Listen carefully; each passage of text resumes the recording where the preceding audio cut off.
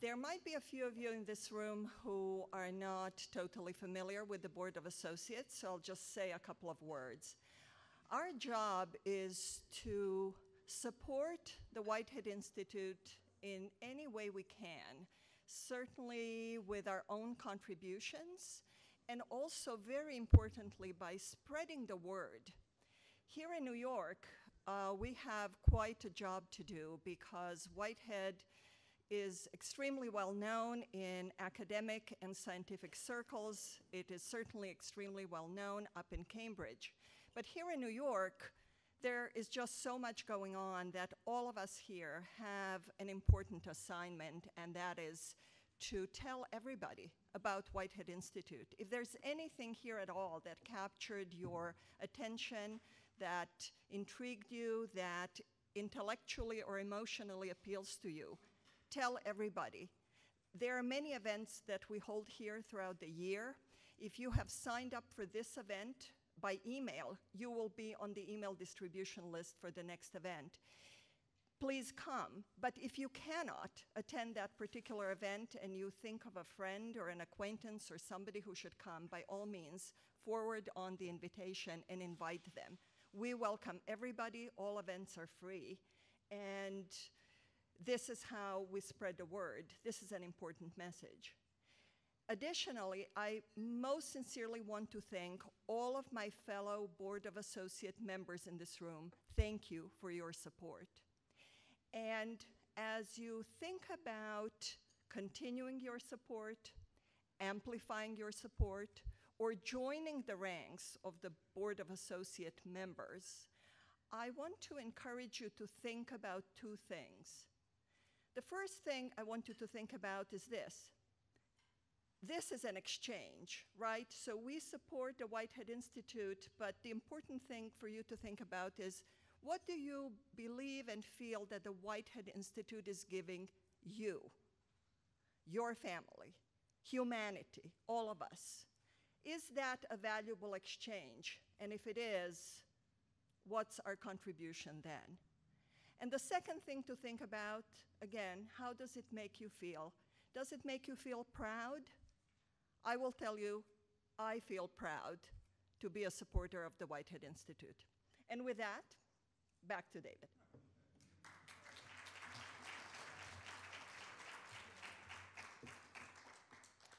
Thank you, Laerka. So very, very much for all that you do, and that for all that the members of the BOA here in New York City do on behalf of our mission. Now we're going to hear from Oleysa Levsh and Dr. Jing-Ke Weng. They will speak about their work in plant biochemistry. Let me introduce the two of them because I think we're going to segue from Oleysa to Jing-Ke without my intervention, so I'll introduce both. First, Oleysa. Oleysa is a graduate student, a PhD student at MIT. She's studying this specialized plant metabolism. Specialized, you might have heard of metabolism, but just I'll stick it in for your knowledge. By the time we're done here, you're going to know what specialized metabolism is. On the level of she's studying that on the level of molecular evolution in Jing-Ke's lab at Whitehead. And in addition to research, Oleysa takes courses at the MIT Sloan School of Management.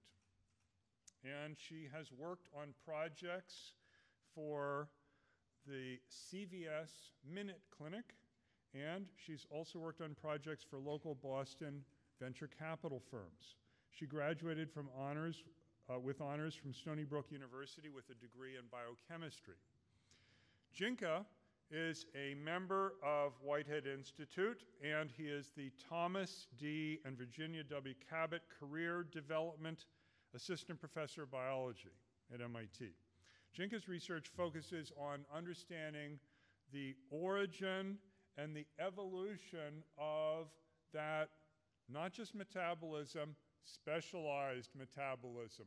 Jing-Ke would never work on ordinary metabolism. He only works on specialized metabolism, and he does that in plants. And Jing-Ke is particularly interested in understanding the molecular bases of traditional herbal medicines and developing new nature-inspired therapeutics for treating various human diseases. I'm particularly excited to hear from both of them now. So, Oleysa.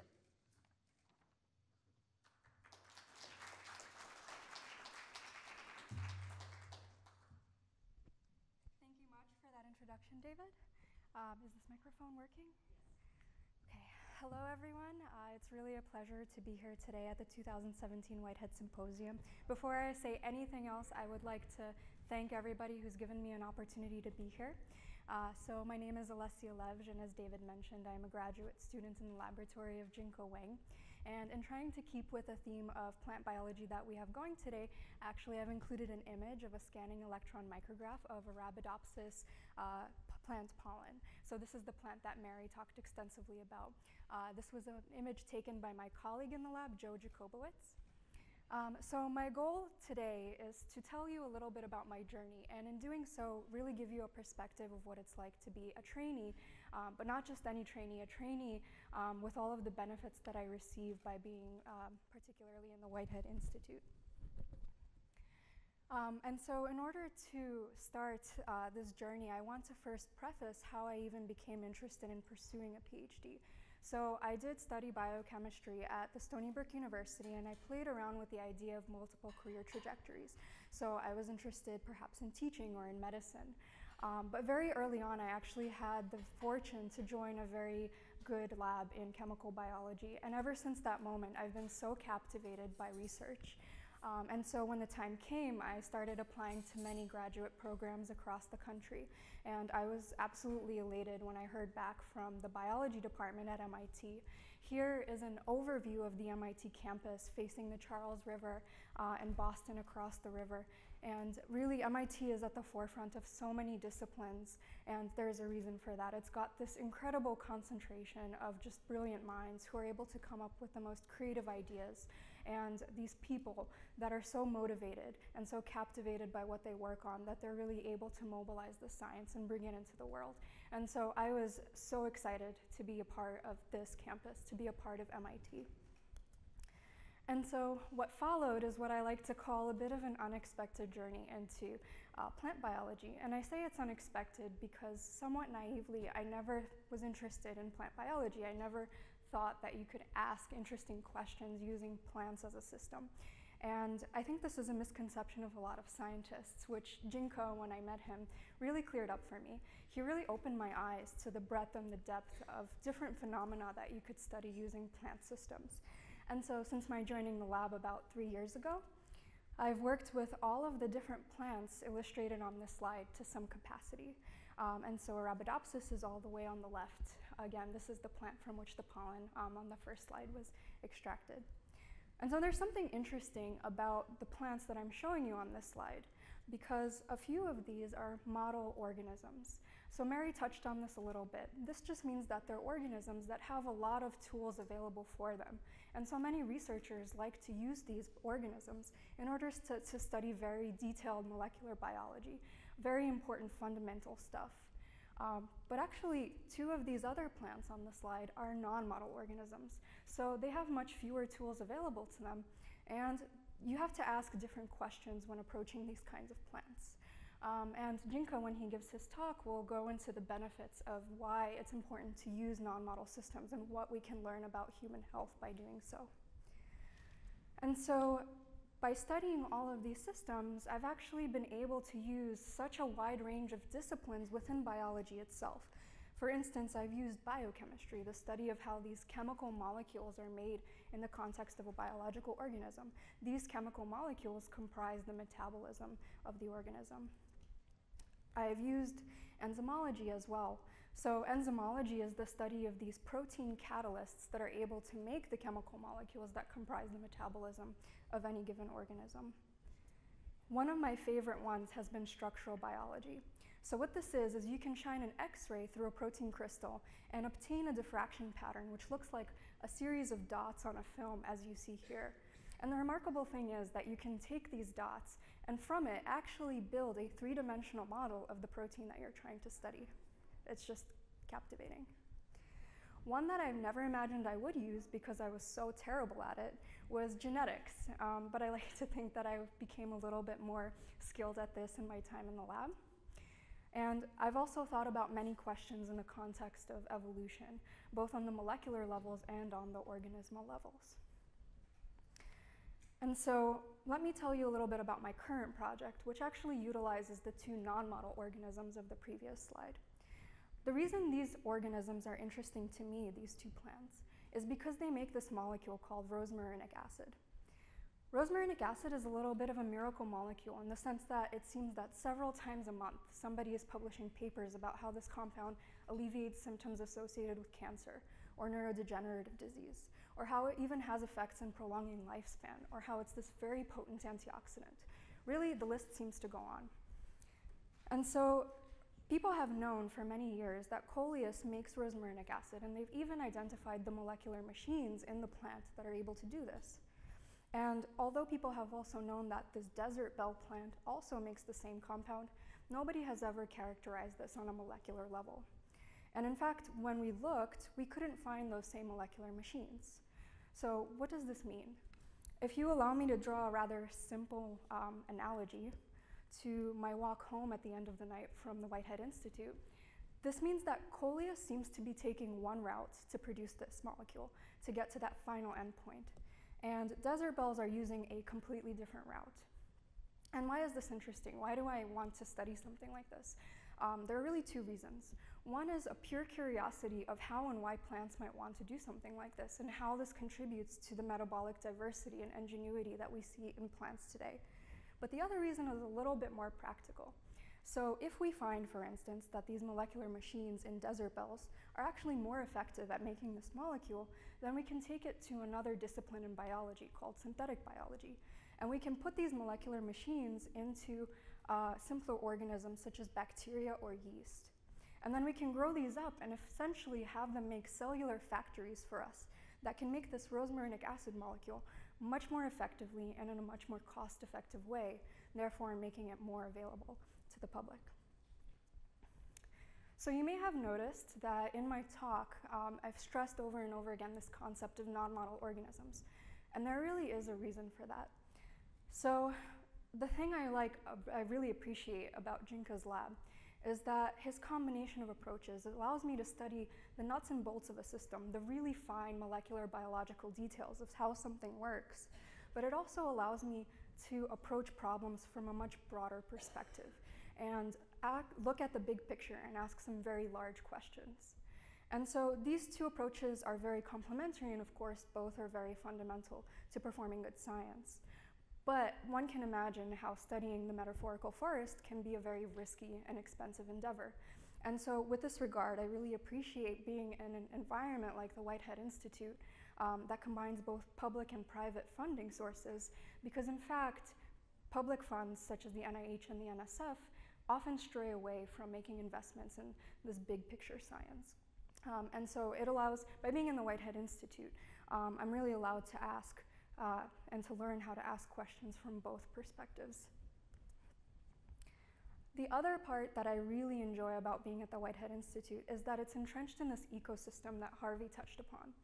And it really does exist in what I think is a 10-acre Silicon Valley of biotech. It's just this dense area of ideas that have been mobilized into the world and have changed people's lives.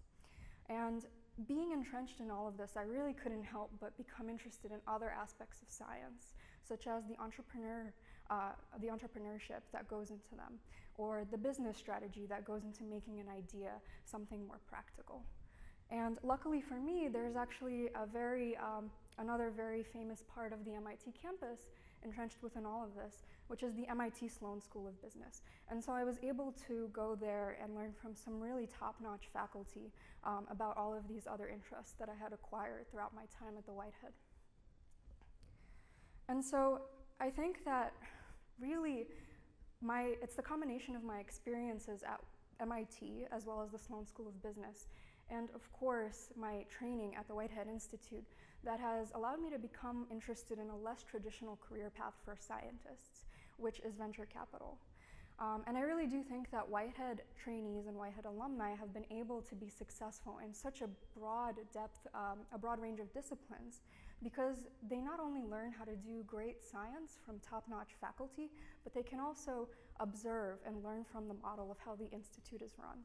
And then they can take both of these things with them to tackle their next challenge. And then whether this challenge is purely scientific or a combination of science and entrepreneurship, they really find themselves being successful at it. And by being in this environment, I feel very encouraged to pursue this career path, even though it is a little bit untraditional. And so I'm excited to learn more and have the opportunity to really take the most creative and the biggest ideas out of the box and learn how to mobilize them into the world. And so with that, I'd just like to thank you all for taking an opportunity to listen to me this afternoon. I'd like to thank Dr. David Page again for his warm introduction, but also for being a wonderful director of the Whitehead Institute. My mentor, Dr. Jing-Ke Weng, for always supporting me, even though I may not have the most sort of traditional career goals in mind. And everyone at the Institutional Advancement Office for putting together this lovely event, as well as Meg and Priya, who have worked with me. And with that, I'd like to invite Jing-Ke to come to the podium and tell you more about what we do in our lab. Thank you.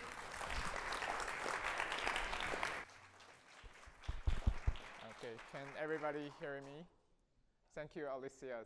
I feel so proud to see my student coming up to this podium and speak very confidently about herself, the science, and her future aspiration. It's just the kind of the happiest moment being a PI, a mentor in the University of Whitehead Institute.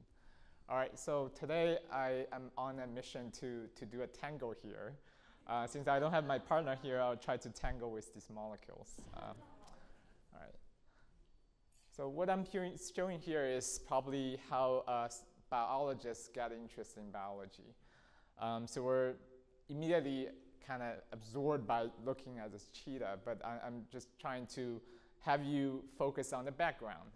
So I would say 99% of people when seeing this, oh, animals. But we're actually, Mary and I and many other plant biologists, we're just fascinated by this greenness behind. So we have to realize plants are the primary producers for the planets. They support the survival for all animals on it. And this is what we were interested about. So there are many plants that are way more interesting than grass. That's why we get captivated all the time. So since Harvey provided a personal journey about Whitehead, I kind of structured my talk today to be very personal. So this has actually got me obsessed with plants when I was a 9-year-old. So there's a summer, I joined a summer camp, which was hosted by a local botanical garden. So we stayed there for 1 week. We learned a lot about plants, and they had this wonderful exhibitions about plants from South America, including this mora tree. At the time, they told us the root is as tall as a door. So I kind of memorized this as a door tree.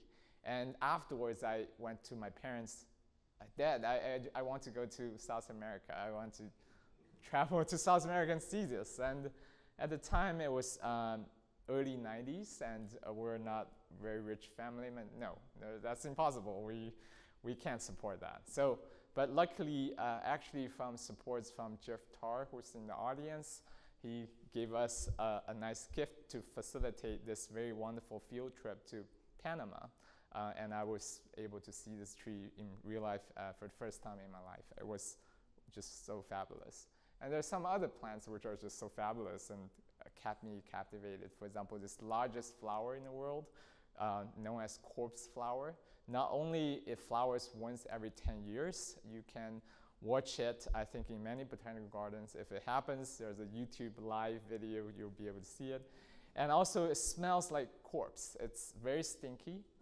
It's a very unique way for the plant to attract pollinators. And there's another fact that I was born in a scientist family, and my dad is actually a biogeochemist. He's trained as a geologist. He does the chemistry of the earth. And this is, his students went to Antarctica recently, and they were sending some very nice pictures about those mosses that survive in this very extreme environment. So you have to imagine that these plants have to sustain life for 6 months of darkness. So there's a new opportunity for my lab to explore maybe in the next few years.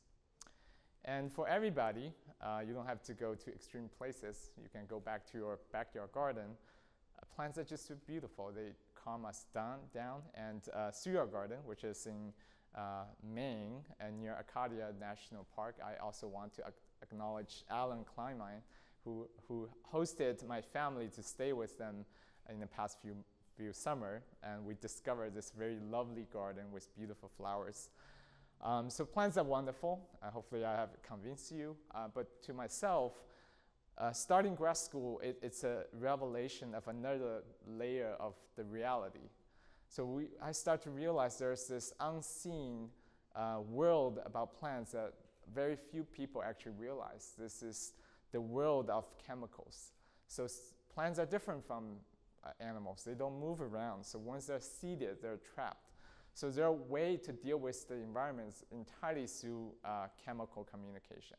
And I would argue that this vast chemical space in the plant kingdom is largely unexplored, and that makes us kind of a lot of fun to explore this unknown territory. So here are just examples that the biological aspects about plants we study in the lab. For example, when plants are under drought stress, they synthesize this molecule called abscisic acid that regulate very specialized physiology under that stress. Oleysa has shown some beautiful pictures about this plant pollen. It happens there's a very inert polymer that covers these gametes to protect them under very harsh environment. Many plants produce volatiles. That's why the flowers smell so good. And in nature, these molecules are essential to attract the right pollinators, which are essential for their life cycle. And a huge battery array of molecules that's serving as protective compounds, preventing the plant to be eaten by pathogens and other herbivores. And as a result, as humans, we learn how to appreciate plants or enjoy the benefits coming from plants. We have many things laid on our table: coffee, wine, and we use spice for cooking. These are all the benefits that plants can provide to us. Plants have been a very important source for medicine. So many different cultures have independently evolved traditional medicine systems to battle disease. And over the last 100 years, many single molecules have been identified from their native medicinal plant host and made into the clinic. So these are just a summary of some of the single molecule plant natural products. Some are derived from them, eventually become approved by FDA and fighting very important diseases. And the molecular mechanisms underlying their action are also quite remarkable. So as you see, these are quite specific molecules that tackle very important targets in our body, many serving as anti-cancer drugs, some are for pain relieving activities. So just remarkable space are still await us to further explore. So the happy part of being a scientist is always to discover. So that's always keeping us forward. I think I really share this with my colleagues at Whitehead. So studying plant biology also brings us to different parts of the world. So this is also a part that I truly enjoy. So the first story I'm going to tell you today is actually coming from this little islands from this South Pacific Ocean. So I heard about this story in a local seminar given by an ethnobotanist. And he was talking about his expedition into Polynesian islands and how those local people are using this plant called kava kava to treat anxiety and also calming people down. It's actually, this plant is at the center of local culture. So they have this rituals where people consume many bowls of kava drink overnight, and through these events, conflicts between tribes got resolved, and culture, knowledge about the tribes got passed down to the generation. It's a remarkable plant, and it belongs to the piper family, which is related to black pepper. And these plants grow a very big root, and you can buy these from the local markets, and that's how you make this drink. So I became very interested in this just sitting in the audience. I would say the best thing, one of the best inventions in the past 20 years is Wikipedia. And mobile phone, you start looking at the plant and there's one molecule just popped up. So it's called cavalactone. So it happens that the phytochemists, there are many good phytochemists around, they have done the chemistry. They have identified there is this very specialized class of molecules that do exist in these plants. And they're made at a very, very high level. So just to give some perspective, 20% of the dry weight of this root is this compound or the compound related to that. If you think about plant material, you typically think about fiber, right? For a small molecule to accumulate at this high level is quite remarkable. So there are some other related compounds. Sorry, just bore you with some chemistry. So these are called flavokawains. These are also quite specialized, but they are more related to some of the other flavonoids we found in plants we're more familiar with. Very interestingly, kava also accumulates toxic compounds. For example, this particular alkaloid is toxic to liver, but this compound is only accumulating at the upper ground part of the plant, so like in the leaves. And the local people actually learned never to consume the upper part of the plant. And it's quite important. There has been reportedly some toxication cases because people didn't know. They just grind up the whole plant and they got toxified. So plants are actually quite remarkable chemists. So they're not just making one compound. They're doing experiments all the time. So about 90 cavalactone related compounds in total called cavalactones have been identified from this class of plants. 6 of them are the primary accumulators. So that's enough to start a project in my lab. So the first thing we did is we went to Amazon. So we bought some kava extract, bring back into the lab and did a very simple chemical analysis. This is called LC-MS-based metabolic profiling. So indeed, in this pouch we bought, it contains a lot of cavalactones. As you're seeing on the top, there are 6 major peaks. So these are the 6 cavalactones I showed. Some other traces down there that's showing related species. Plants of the same genus, but not this particular plant, do not make them. So including black pepper and also piper beetle, which is a plant consumed in Vietnamese cuisine. People eat as a salad. They do not produce them. That justify, oh, these are really specialized compounds. That means the evolution of the pathways underlying their biosynthesis must have arisen relatively recently. And I was trained as a chemist, a biochemist. So looking at the structure, I immediately realized that there is a very strong hypothesis behind the emergence of this new trait in just this kava plant. So we know from other people's work that there's this ancestral gene called CHS, which is responsible for making all the purple pigments you see in plants. So these are known as flavonoids. Flavokawain on the right, so these are specialized in kava. They're just modified versions of this traditional route that exists in all plants. So how do cavalactones are made in kava? So we hypothesized that there must be a CHS-like gene encoding another enzyme and doing a little slightly different chemistry. Instead of making a so-called tetraketide, it makes a triketide. When that happens, it'll cyclize in a different way and then give rise to this pyrrole. And you only see this in kava plant, but not the other piper plant.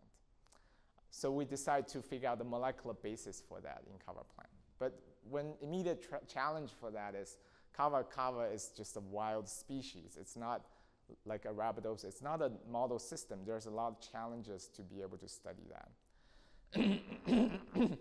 Excuse me. So over the years, over the past 3.5 years in my lab, we have developed new tools to allow scientists to look at species that are not traditional model species. So it's really facilitated by so-called omics type of studies. So we combine, in this case, we combine sequencing technology. We do a technique called transcriptomics, and also metabolic profiling technology called metabolomics.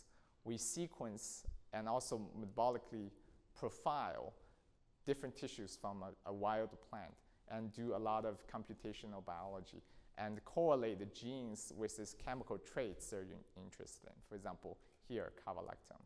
So this new workflow has worked wonderfully for many of the cases, including the kava plant. So we were able to identify genes which I just talked about, CHS, and there are new genes that only emerged in this one species. So in here I named CHS like 1 and like 2. So they're derived from CHS through this process known as gene duplication followed by neofunctionalization. And we were able to clone them, assay their biochemical activities. Indeed, these two newly derived genes in this one species have acquired new biochemical functions that gave rise to cavalactone backbones. So this is just to illustrate a very general workflow. We were able to use the same technology and identify the other additional enzymes required to modify this molecule in different ways. Through this knowledge, at this point, we can use the means of synthetic biology, which I'll get into in more details, and recreate cavalactones in the lab through an entirely synthetic approach. So these are the six cavalactones we can make in the lab through synthetic biochemistry using the knowledge we learned from these studies. I want to illustrate the scientist who's behind the work. So this work was carried out by very talented postdoc, Tomasz Ploskiel. So before coming to Cambridge, he was in Okinawa practicing karate. And he's actually has risen to a very high level. So he told me that he never had to use this in real fighting, but he actually using this spirit on every single day. Really great mentality for a scientist. So he's not satisfied from just understanding how kava is making cavalactones.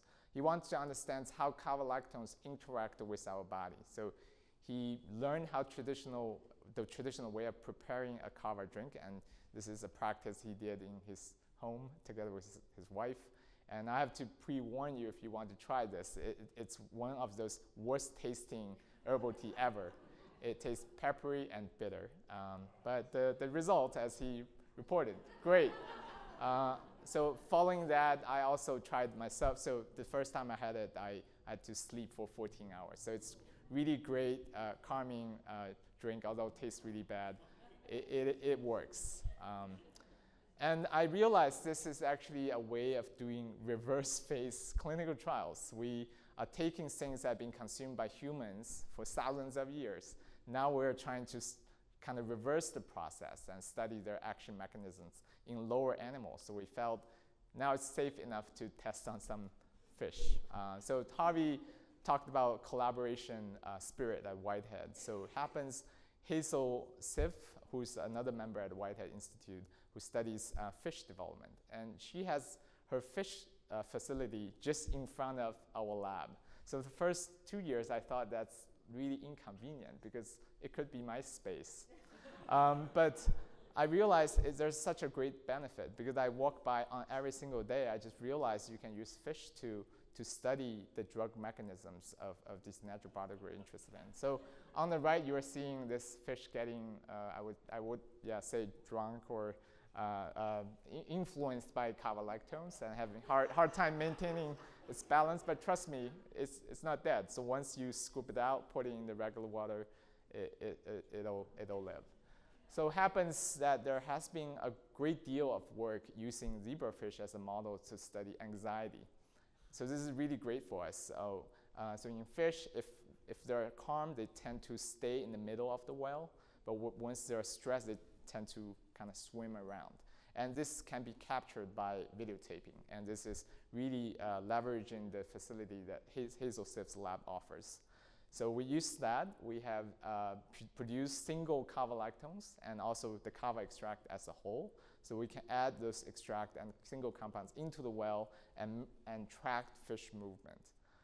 By doing so, we verified that almost all cavalactones we tested, 6 of them, mostly on the right, so lower dose, higher dose, can slow down fish movement. So this is very similar to human experience. If you going through a night-long kava session, you just ended up sitting there. You don't want to move around. This is exactly what it does to the fish. On here, I don't have a pointer, maybe I do, but there's one cavalactone that doesn't have this activity called yangonine. But we found this yangonine, which carries a very interesting, unique modification, as I pointed here, that's not there for the other cavalactones. So this one has the best effect in reducing the anxiety level.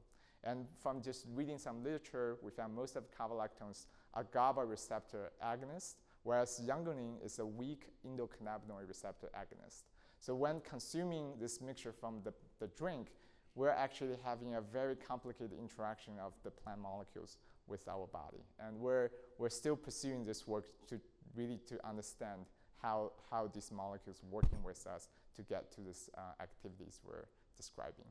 And ultimately, I really think this provides potentially a new lead towards insomnia, anti-anxiety medication. So you may ask why this is useful, and especially coming to MIT, I got so inspired from this engineering perspective. Once we understand something, we should be able to engineer it. And this is just a quote from my scientific hero, Richard Feynman. If I don't understand, I can't engineer. So we start to take the same mentality. We're increasing our knowledge about specialized metabolism.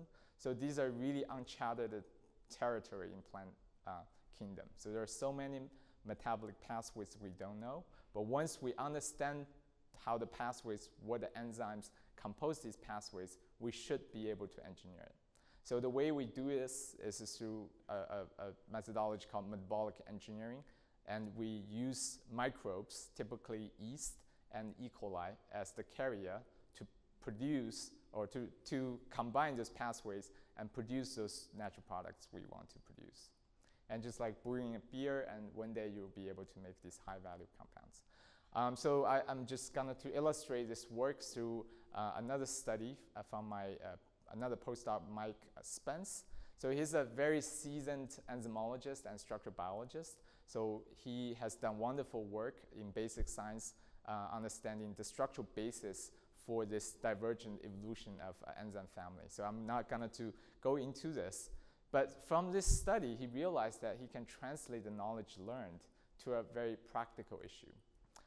So this story also kind of brought us to another parts of the world, Tibet. So in Tibet, if you go there, local people will offer you a tea, which is made from this plant called golden root, rhodiola.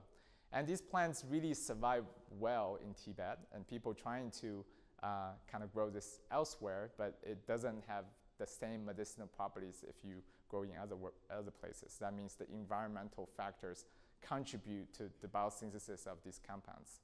And the effect for these is to really increase your endurance at high altitude. So people have done a lot of studies about the plant, and they found there's a molecule from the plant which explains most of the bioactivity of this plant. So this is called siligicide. Because of its very good health benefit, this rhodiola plant has been over-harvested. So there's a really bad thing about knowing more about the medicinal property of plants. Some could be endangered. Some are really wiped out because people are doing a lot of illegal harvesting. We realized that through Mike's previous study, we can actually identify a pathway to make it. And financially, it makes a lot of sense because there's no way people can synthesize this compound through organic chemistry. That's why you have to pay $200 to buy 1 milligram of this compound from this company most of the scientists use. So in this particular study, Mike was able to identify 3 essential genes from rhodiola, converting tyrosine, which is one of the 20 amino acids, costs $40 per kilogram, and make a lot of siligicide. So this is the first successful case we demonstrated in the lab. You can actually cash out based on the knowledge you learned from basic science and create something very valuable and useful for medicine. So here's another example which involves red algae. And as David alluded that we are very attracted to very exotic things. So this is another source of very high-value anti-cancer compounds. So there have been a lot of great work has been done in the chemistry of these organisms. So they make this class of compounds known as terpenoids. And these compounds are modified in a very unique way. So as you can see in the color, they're oftentimes halogenated. There are bromine, chlorine modifications. And these modifications are essential and contributing to their bioactivity. But they're extremely source limited. You can potentially collect a few red algae off the coast, but for large scale production, it's very infeasible. So this work was carried out by another postdoc who came from San Diego, and he's an avid diver, and this is him scuba diving off the coast of Panama, this trip we went and looking for red algae. So in this particular work, I also want to highlight this collaboration I do with Makoto Fujita's group at University of Tokyo. So at the time I joined Whitehead, I read this paper on Nature published from the Fujita group. So they identified a new way to solve the small molecule structure at very, very low quantity. So this methodology is called crystalline sponge method. So the idea is that you can preform a crystalline using defined material, and you just pour in this analyte you're interested in. So this can be at a very, very low abundance. And once all these analyte adopt certain conformation in the cavity of this crystalline, then you take that for X-ray crystallography and solve the structure of the whole thing. In the same time, you will solve the structure of your small molecule. So this is the details. This is the material. You make this porous crystalline material, and then you can soak your crystal in this solvent with your analyte in it. And then over the course of 2 days, your small molecules get into the pores of the crystalline, and you take this to do X-ray crystallography. You get those diffraction patterns, and then you solve the absolute conformation of this small molecule in the cavity. So this has been a very lengthy process. Without this, you would take tens of milligrams of materials, and takes very experienced scientists to spend months to get this structure. Now we only need nanogram to microgram quantity of the same material and get to the same result. So this is really enabling research in my lab. So for this particular red algae project, we started using synthetic biology approach. We took just a little cluster of the plant material, sequence its transcriptome, and we're also going to sequence the genome. And from the previous knowledge, we identified genes responsible for those valuable natural product biosynthesis, engineered pathway in yeast, producing the same molecule, identify their structures using this crystalline sponge technology. So this is really a new workflow for us to access high value and medicinal natural products. So from all this research I described to you, I'm trying to propose, we're developing a new way where the medicinal compounds from plants can be harnessed. So these are the plants. Because of those advances in other fields like genomics, knowledge about plant natural product biosynthesis, synthetic DNA technology, and the ways that allow us to engineer microbes, really allow us to access these metabolites through the means of synthetic biology. And using that, we can not only recreate the chemical diversity offered by the plant kingdom, but we can also expand that diversity because we have the ability to mix genes and enzymes from different hosts. And all these will create new chemical entities that can feed into pharmaceutical development. So we're in the process of doing something really wonderful and exciting. And this is the group who really kind of do the work behind everything I presented. I really want to thank my Whitehead colleagues for offering this such a wonderful place to spend time on a daily basis, and all the funding agencies that provide funding for this research. Thank you very much. And I'll be happy to answer questions. And if you have a question for Oleysa, please also do. Yeah. One of the things that gets a lot of attention in the business world these days is cannabis. So I'm just wondering if someone at Whitehead has undertaken, or has it already been done elsewhere?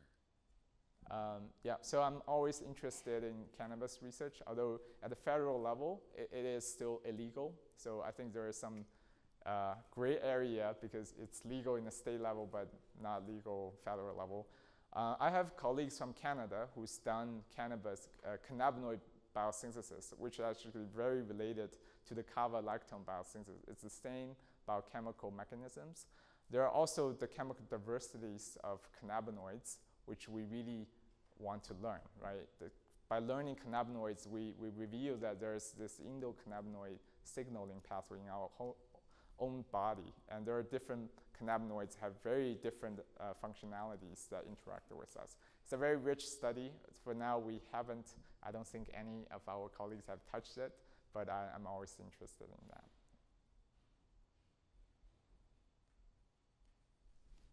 Alan? Yeah, when I spend my winters in La Jolla, I get to see a lot of people doing research on developing all kinds of drugs from natural products that come from the sea. This is the Scripps Institution of Oceanography. What they tell me is they have a hard time getting drug companies to take them up on using these things because they're all natural products and they can't patent it, so they don't have intellectual property rights. Was that going to be a problem with plant-based materials, that the drug companies will say, well, you know, it's a great thing, good cure, but we can't make any money on it? Yeah, so it's a great question, and I would respond this in two different aspects. The first one is the source issue. I think a lot of pharmaceutical companies can't develop it further because there's no stable supply of the material. All these natural products have to be isolated from their natural host. For marine organisms, it's extremely difficult. It's maybe slightly easier for plants. So the second regarding the intellectual protection, property protection about the structure. So we think the approach we're taking using synthetic biology really allow us to create new chemical entities.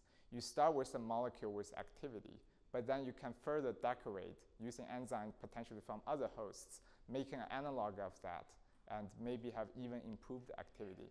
And then you can patent the structure. So this is the benefit.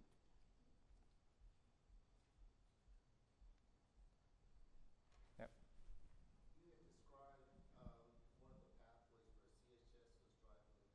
the reaction to the right, and then you said that there was an alternate pathway driving to the left, and you were exploring in that area. Are you implicating that there is the possibility of that pathways actually found in nature as well, just as the one that you found that was driving to the right by CHS? Right, so CHS, which is short for chacon synthase, is a conserved enzyme for all land plants. So it's actually essential for the plants to survive in the terrestrial environment. We also find a canonical CHS in kava plant. They have it, so serving conserved function. But CHS-like genes, which eventually become the kava lactone synthase, these are very specialized. They only evolved in this particular lineage of plants. So this is a process of specialization. That's why every single plant we analyze have very different chemical profiles. It's very often time following very similar evolutionary principles. Any questions? Or for Oleysa, if you have. All right, thank you so much. Yeah.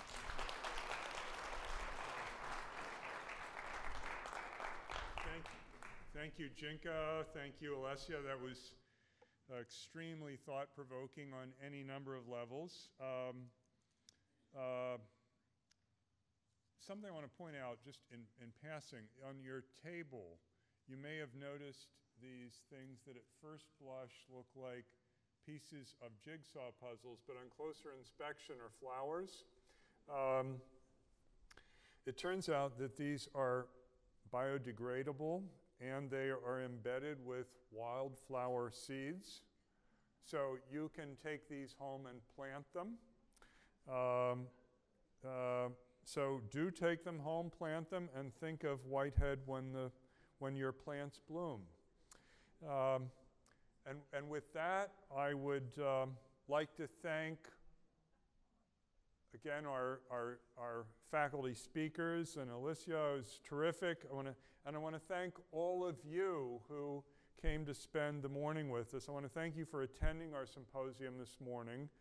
I hope you will leave here with a great understanding of Whitehead Institute, of plant biology research, and of its present and future impact on human disease.